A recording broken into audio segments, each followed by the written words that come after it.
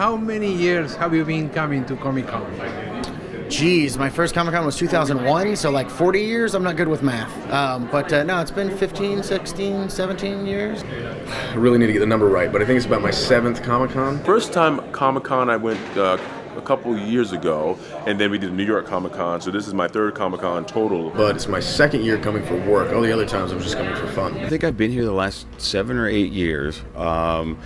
But this is obviously my first Walking Dead experience. Yeah, my first Comic-Con was with my small publishing company, Funkatron, and I was at the far end of the hall, watching people walk by my table, you know, going, hey, come over here, let me talk to you about my comics. It's changed, you know, dramatically from there. Comic-Con, the first time I came here, I was able to walk the floor.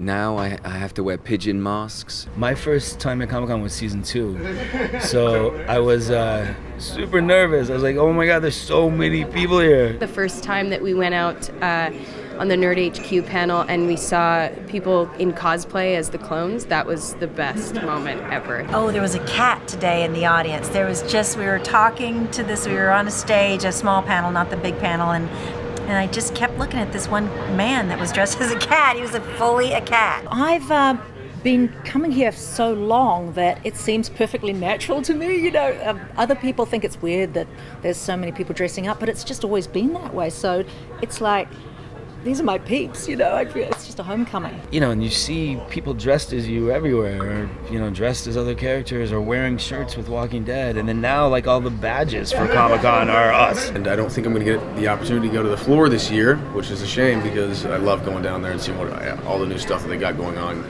grabbing some toys, grabbing some artwork. The experience yesterday after the panel, going onto the floor and signing autographs, I've never seen anything like that. Just the walking through the main floor. Not often do you get to see your hand-picked fans, but they get a chance to interact with you, and you kind of give back a little bit. So it's a unique situation. These are our friends here, and we've been part of this group from the beginning, so we're very thankful to have this crowd with us, and we try really hard to entertain them and keep them invested in the show and keep it real. This is the spiritual home of our show and many, many other shows that are here. And so it does feel very thrilling to come here, like on a school trip with all of our castmates, show the trailer and have a swim in the sea and mess around with all the fans. You know, this is a celebration of enthusiasm.